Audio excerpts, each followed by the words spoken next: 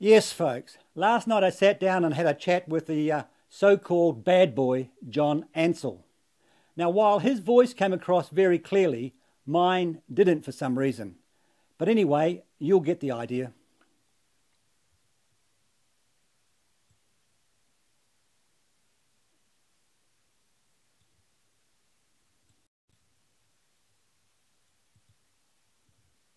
Yeah, hi John, how are you? Good, Terry. How are you? Not too stormy up your way? Well, it was. It really was. Yeah. It's a lot better now. Much better now. Yeah. Anyway, John, before we get started today, can you give my audience a brief overview of your background? Well, I move words around for a living. I do that in political advertising. Did 3 campaigns for Labor in 87, 90 and 93. That's not widely known, but they were quite well received in the radio area, won awards and things, and an election as well. It's always good to do that. A shame about the 93 one when Labor were fighting themselves, but then I popped up again in 2005 when Don Brash put his hand up for National and did some reasonably conspicuous stuff there on my only ever billboard campaign to that point in my career. Seemed to go all right, except the one that, of course, people talk about only, the media. They quite liked them at the time, but now they revile one in particular, the iwi Kiwi one. Beaches at the top, iwi. Labor stands for iwi, National stands for Kiwi, which they willfully misrepresent as meaning Kiwi stands for white people, which is very dishonest of them. Of course, it stands for all of them, all New Zealanders, including iwi. So it's almost as though I've only ever done that in my whole life. I had a couple of less enjoyable stints with ACT. It's like herding cats with them, getting them to do central planning as in an ad campaign. So, and I write poems in my local newspaper, and I've made professional speeches about the crazy English language. That's what I'd really rather be doing.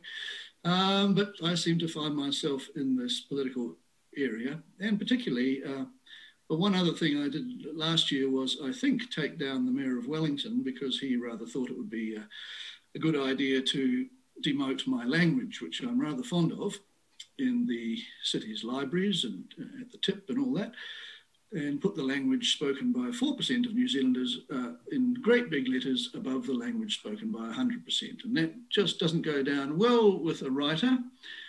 And I didn't have a client. I didn't have any money, and I didn't have, so I couldn't do any ads, but I used bait. You bait the communist by asking it a reasonable question, and that's the kind that communists least like to answer, and you broadcast the hissy fit live on Facebook, and that seemed to work quite well. He lost when he wasn't supposed to by 66. I had 11,500 live stream views, which might have had something to do with it. I hope so. So that's probably me in a nutcase, a nutshell. I think nutcase is probably more apt. What do you want me to talk about now? Well, whatever you want, really. You just go for it. I have actually prepared a meticulously detailed slideshow, which I'll just pretend it's all very spontaneous. That's why this isn't happening sooner. So I'll just go into, it's sort of my resume of the political situation at the moment. You were interested that I comment on a particular person? Yeah, Billy T. Yes, Billy Te Kahika, and he interests me as well. I thought I would do a comparison with the other Christian Maori, or part Maori, part Samoan, I think as well, Elliot Ikilei. But I think I'll start my little screen show with that's already in the wrong place. Where is that? Sorry, it's just not. There it is. Oh yes. Well, there's Judith. Yeah. There is. I was going to start above that. There you go. Who would you prefer as Prime Minister? Now this is extraordinary, because this is not the news media rigging an election poll. And they've got things rather the other way around. This is News Hub doing what the lovely communist media do and accidentally virtue signalling on behalf of the right, because they asked the readers who they would prefer. And this is what the readers said on day one of Judith's reign. So it's not looking too good for the ones who gave $50 million to the media to rather do the opposite, I would have thought. Yeah. But anyway, so on the back of that, you know, I'm thinking, well, she's an electable commodity as long, and she looks pretty good there, as long as she channels her inner Crusher or Thatcher. I mean, they're both conviction politicians, aren't they? Yeah, yeah. And I think that's something she should definitely not go soft. She's been soft on certain issues before. Well, that's not going to work. She's not in there to go soft. She's in there to do the hard things, say the hard things. And I think at this particular time in history, the public will go for that. So, John, you remember old... John, can I just say something about that for a moment? Yeah, now, yeah. I kind of like Simon O'Connor, but he's too conservative for these guys. But so yeah. Crusher's probably, she is the best bet at the moment, I would say. Yeah, I was pushing Simon O'Connor. I liked one particular speech of his. I thought it was wonderful speech. Yeah. Wonderful speech. But if Crusher can be Crusher and Crusher, then that'll be good. Remember Thatcher's U-turn speech? U-turn if you want to. The lady's not for turning. And that's sort of Judith's like, I'd like Judith to do this. This is not a party political broadcast. This has not been authorised. It's probably deplored. It's actually the wish of a conviction copywriter, which is what I am, really. I would like her to say, the National Party was founded to oppose communism. I plan to honour that pledge. And I think that would be a wonderful start to a campaign. I've no idea, in fact, I have got an idea that they probably wouldn't do that, but that's what they should do, because communism needs to be called what it is. That's what Ardern is, and there's nobody better to call her to account than Judith. But will she do it though? We'll see. Well, will she do? I've got a whole campaign if she wants one. Pointing, I don't think Ardern would last a week with what I've got in mind. But anyway, that's my thoughts on Judith. Now, the other two guys, I'm sorry that the New Conservative logo has been obscured, at least on my screen, by us. But there's the New Zealand Public Party, the two interlocking white canes there, which I find amusing. But can I stop you there? I want to ask you, what do you actually think about the name, the New Zealand Public Party?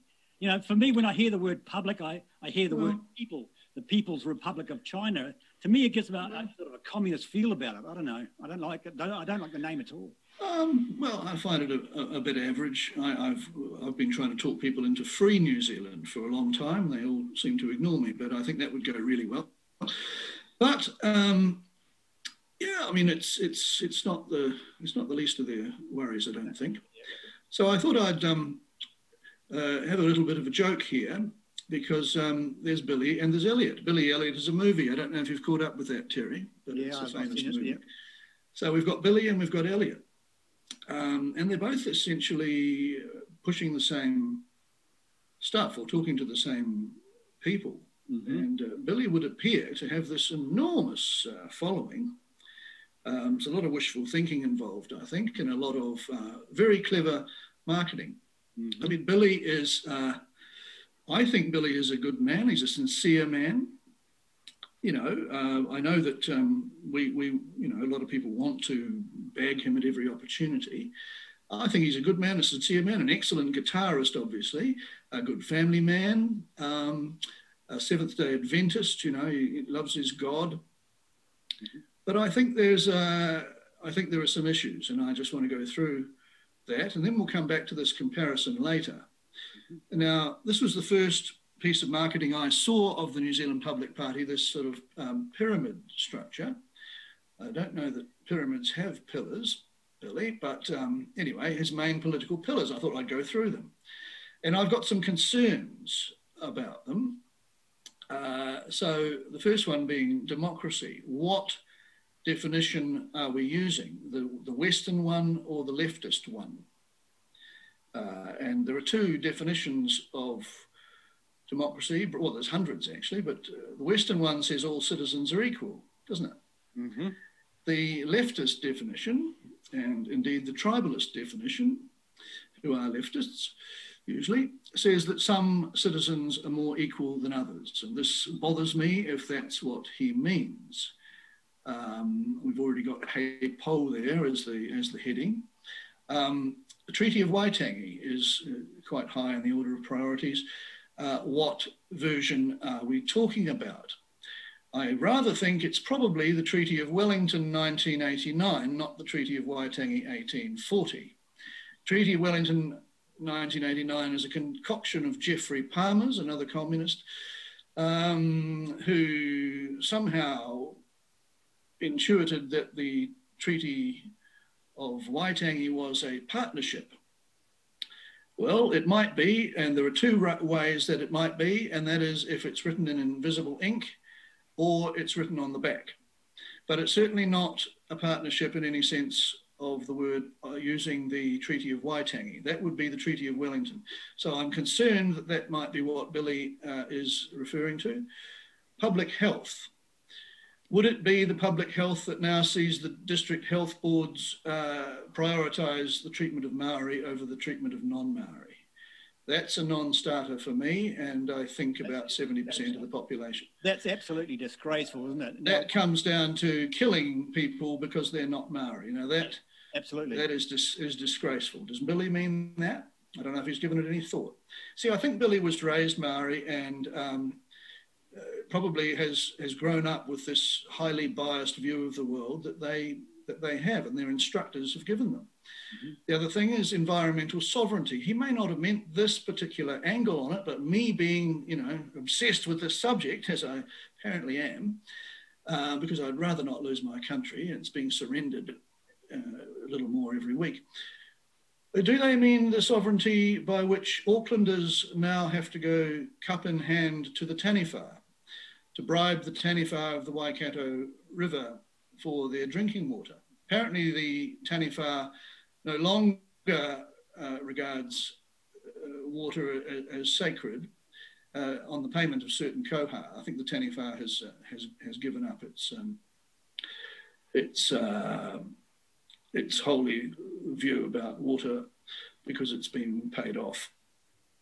What else have we got? Economic and fiscal expertise. Now, Billy is having his economic policy written by a top Maori businessman in Australia. Well, I mean, I'm not suggesting that a top Maori businessman in Australia can't be the ultimate expert on economics, but it just once again goes to that sort of agenda of Billy's. He just, everything is Maori. Now, there's another 85% of people, among whom there might be some very good economic and fiscal specialists. You never know. And will this one tailor things to the 15%?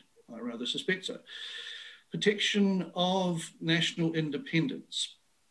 Which nation? Is it the nation of New Zealand or the nation of Aotearoa that he goes on about?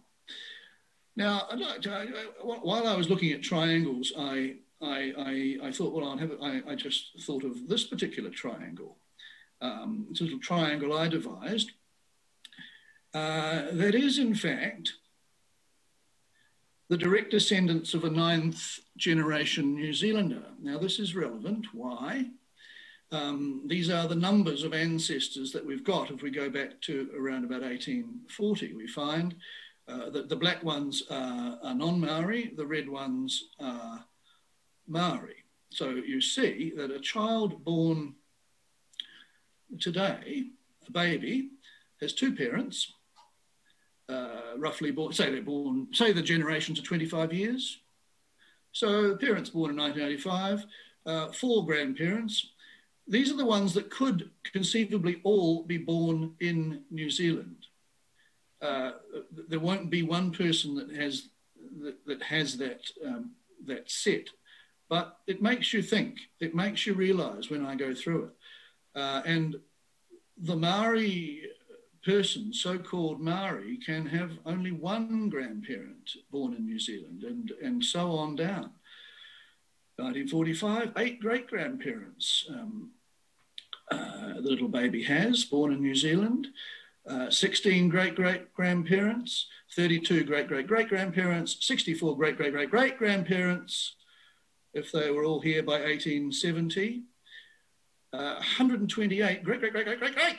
1, 2, 3, 4, 5. Oh, I'm losing count. It's 5, isn't it? If they see, I had a great-great-great something grandmother who was born in 1844. Her parents arrived with this lot. Very few families would have 256 people who arrived in New Zealand in 1840. I'm not suggesting that. And I'm not suggesting that Maori would say, but we could conceivably have a maximum of 254 direct ancestors. You get my drift? Yeah, yeah. People with 254 direct ancestors going back, born or arriving in New Zealand, actually born in New Zealand, because it goes to the second lowest tier there. It's 500 and something if it's the ones who arrived in, like my great-great-great-great-greats arrived in 1842 from Ireland, so they weren't born here. So a baby with 254 New Zealand-born ancestors could be told to give money to people with a minimum of 8. Now, they've probably got a lot more. But you could have only 8. To be called Maori, you could have only 8.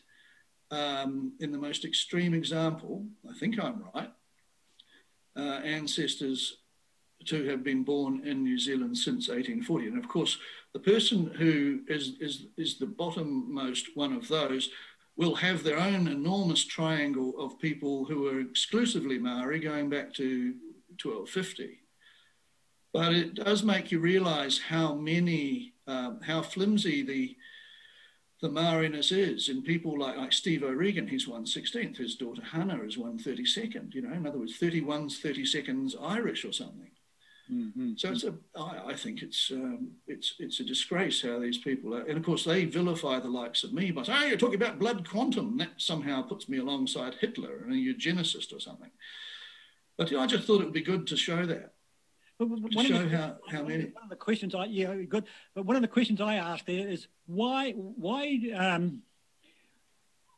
do Maori, even with a very small portion of Maori blood, follow Maori as opposed to following? Well, for the money, I mean, if somebody said that the English were about to compensate the Irish for the potato farm, I think you'd find that I'd be as Irish as all get out. I'd have me tam o' shanter on, and I'd be singing, dancing with my leg behind me back and all that. You know, it's incentives. Oh, okay. They could do this. I reckon. Well, I'm sure it's deeply felt actually as well. They prefer the Maori culture, lifestyle, raised with it. Nothing wrong with that.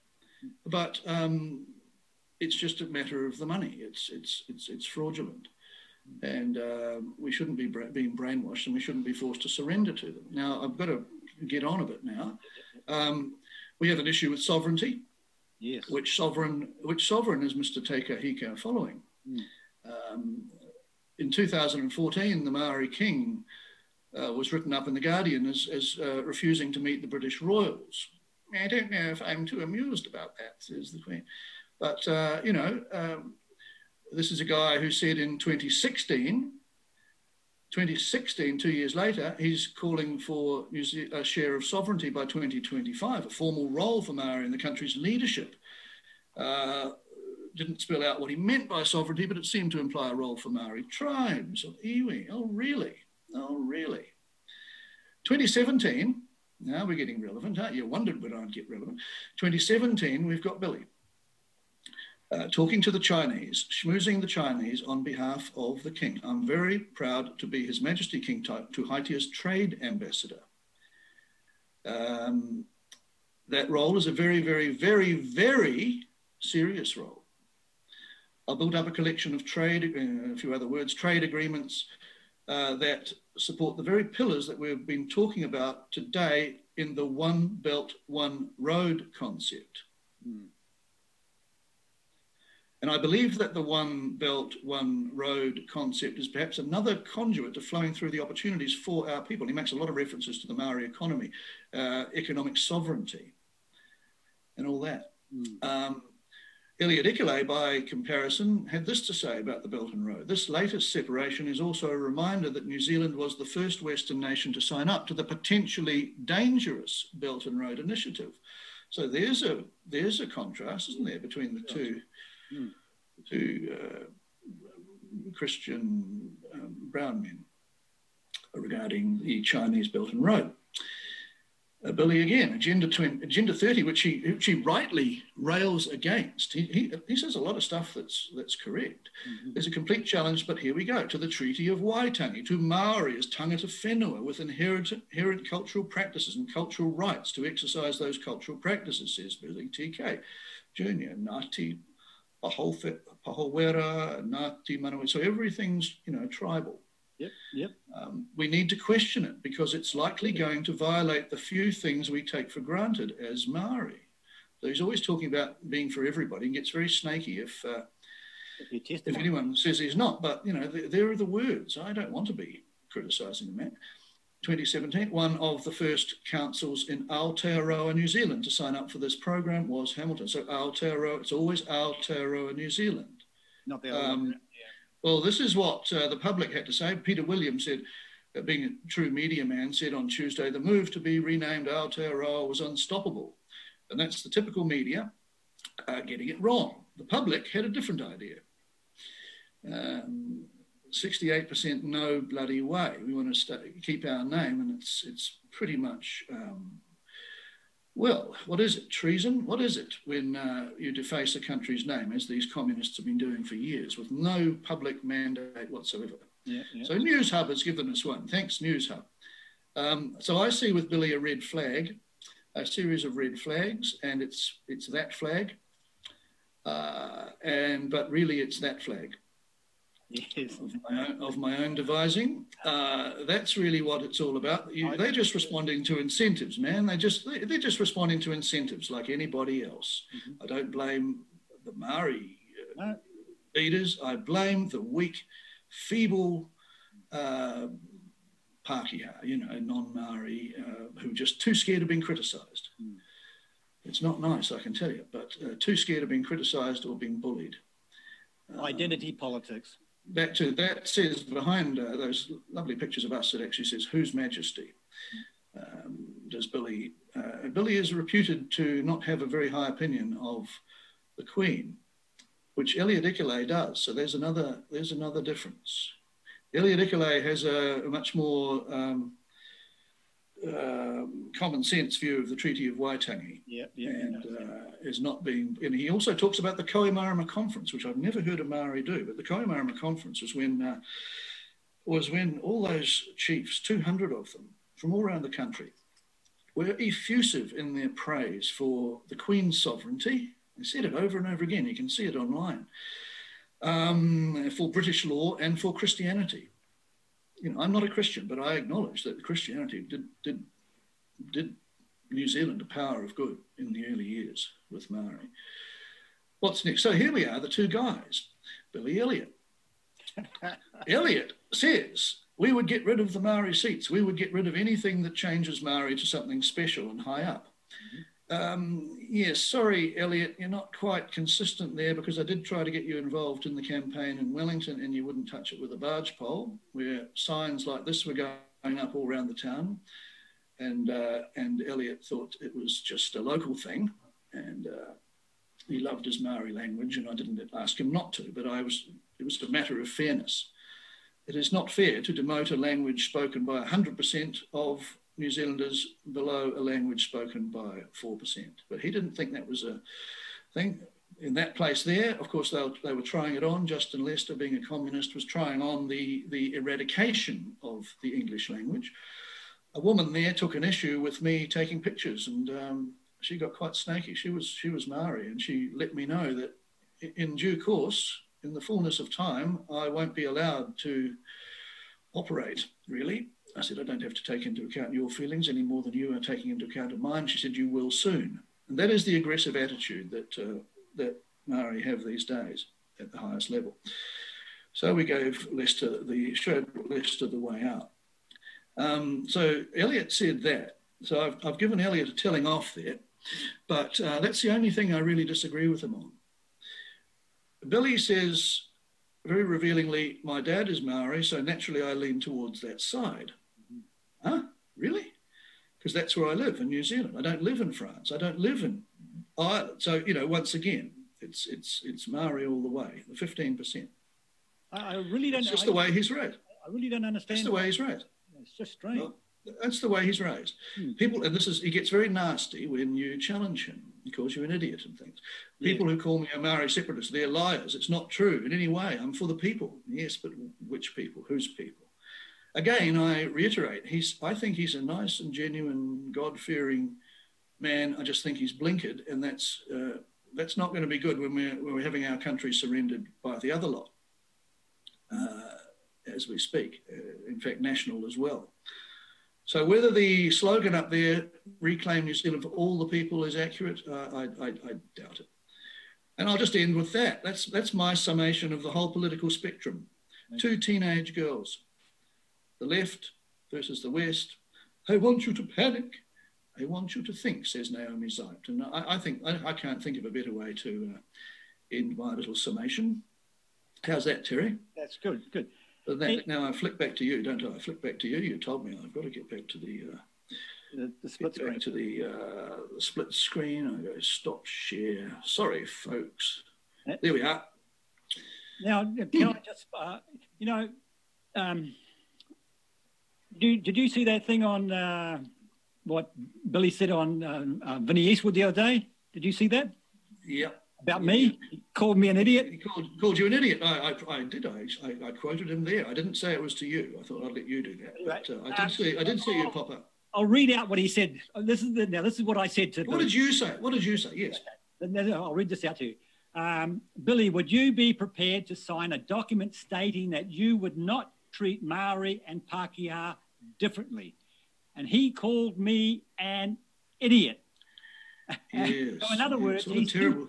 So in other words, he's too gutless to sign off on his own statements about equality. He's a liar.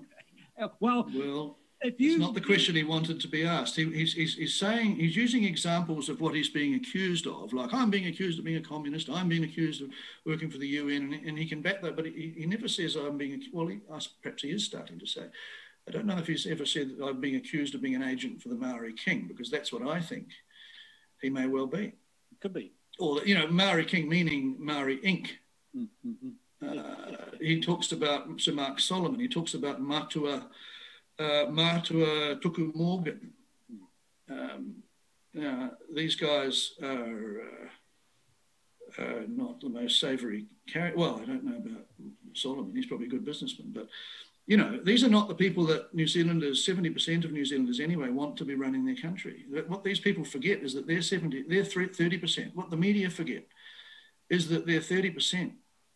The communists, which is the name I give to all leftists, because that's what they want to be, really, and because they don't like it, and because they're wolves in sheep's clothing, they're only 30%. The noisy, violent minority are 30%. The rest of us are 70%. We just don't realise that we are. Yeah. What really worries me, John, is this: are we replacing? If we go for Billy, are we actually replacing communism with Maori control? Well, I think that's what they don't want us to talk about. The Maori guys, because the Public Party is disproportionately Maori and female, I think. And they say, well, we've got to be New Zealanders together. But, no, they don't want to be New Zealanders, I don't think. They want to be Aotearoans. The public of New Zealand, the real public of New Zealand, have given the message on that. That New Sub poll is very consistent with all the other polls on race-based seats. About 33 different polls that I can remember. binding referenda. The public don't want a bar of that. And if that party is going to give us that, then that party needs, its supporters and potential voters need to be told that, need to realise that. But the New Conservatives, well, Elliot's not pure in that. But I look at Elliot, I see a good man. I see a very sincere man with no guile whatsoever. With Billy, I see a good man, but a very cunning businessman, a very cunning manipulator. Suddenly they're turning up on in a poll online as the most preferred party by thousands because they've rallied their troops. They've got very, very loyal supporters. But how many? Because they're church people. They're church people. I mean, they can the Tamakis, they can drum up hundreds, thousands, just with the church connection. The meeting in Christchurch was about 50% Seventh-day Adventists, I was told. So it's not a surprise when a Messiah comes along with a following, but it doesn't translate to necessarily getting over 5% when it's never happened before. Billy may be the first to do it, but he's doing it by manipulation and not being totally frank and getting a bit shirty with people like you for asking quite legitimate questions. I won't be a flavour of the month either, will I? His hitman might be. I might have two hitmen heading for me. Billy's hitman and Billy. I don't know. But I don't want to lose my country, so I say these things, and I'm not racist. In the sense that what is racist? Racist is someone who believes that anyone, by virtue of their race, must be inferior to oneself. Well, that's nuts. But that's what they do, these tricksters, and that's what the left does. And Billy is not of the left, but he shouldn't do that either because that reflects poorly on him. He should answer that question. Mm-hmm. And he has confessed accidentally that he leans towards his father's side. Why your father's side particularly? I don't know. Hey, why not your mother's side? What would you do? He's probably got a lot more non-Maori ancestors than Maori ones, but, you know. But for you personally, though, what would it take, what would Billy have to do to make you vote for him? Well, he'd have to honour he'd have to answer your question. Basically, doesn't he? Yes. But I mean, he already has. He won't be able to resist the temptation. He can't resist the temptation to cuddle up to communist China. He's got indigenous businesses all around the world. Nothing wrong with that. But I'm asking what is his priority? What are his priorities? Yes. Maybe God comes number one. I wouldn't like to suggest that a man of God would put God any lower than one. So God's one, but I think the Maori king might be second, or the Maori nation, or Aotearoa.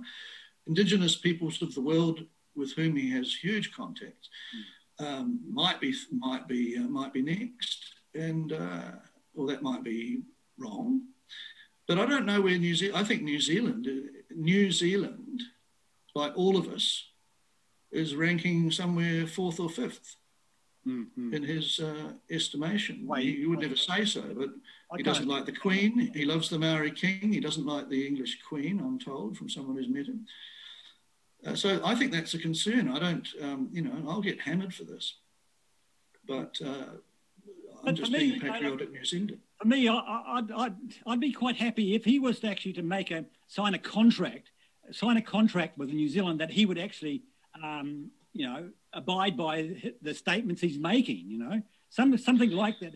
For me, democracy, if he really does believe in democracy by the usual system, and he's talking about, citizen or some form of referenda. Yeah. Well, if he will abide by the will of the people, but if he would do that, he wouldn't be talking about Aotearoa every 5 minutes because he already knows what the will of the people is on that one. Yeah, that's true. Wouldn't go on in Maori for 3 minutes at the start of his meetings when he knows that 96% of people can't speak it. It's just that sort of arrogance that they have, these guys. And they just think it's normal because they've been brought up with it in the school. Everyone defers to them. But I think it's a problem. I don't think it's a minor thing, this surrender to Maori. I was the one that came up with, fed up with the Maorification of everything for an ACT ad, which didn't run. But it's been happening at pace since. That's exactly what's happening. the Maorification of everything. So we either pretend it's not happening for the sake of a quiet life, or certain idiots like me and you get up and say so. But when it's put to the test, ask Justin Lester, or Comrade Lester as I call him, ask him whether people agree with his Te Reo Māori Wellington policy now. Yeah, for me you too. stand up for your culture, don't you? You stand up. Why are we not allowed to stand up for ours? We only did just about everything, you know, created just, not me personally, but people that look a bit like you and a bit like me, created just about everything since the dawn of time that people are now using all around the world. You know, it's... it really is strange. Get some respect. We're supposed to be ashamed of our culture, but everybody else should be proud. And then this is what's going wrong in this country. That's what's going wrong with the world. And absolutely. It's, you know, the pendulum is swinging, but well, swinging. We might be swinging soon because the other side are very violent. The communist and the tribalist side here. We've seen it. Absolutely violent. Black Lives Matter. You know, everybody coming out for a guy that held a gun to the belly of a pregnant woman as though he's some sort of martyr. Well, what was done to him was bad, but that's been handled by guess whose justice system. You know, the justice system devised by, you know. Yeah, how are we going for time? How are we going for time? We're doing pretty badly, actually. We've because my stopwatch went black and I couldn't see it, and I think we're way over, so we've probably wound it up. We might have to stop it here, I think, eh? That'll do. I think I'm in enough trouble. You're in enough trouble, so we'll stop digging, this has gone fine. No, I'm really quite pleased with this. So anyway, John, thank you very much for coming on. I think a lot of people have learned a lot of stuff tonight.